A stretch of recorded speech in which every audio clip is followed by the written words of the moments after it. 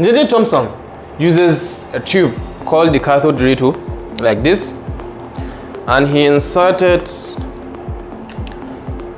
a cathode plate which is negatively charged, an anode plate which is positively charged.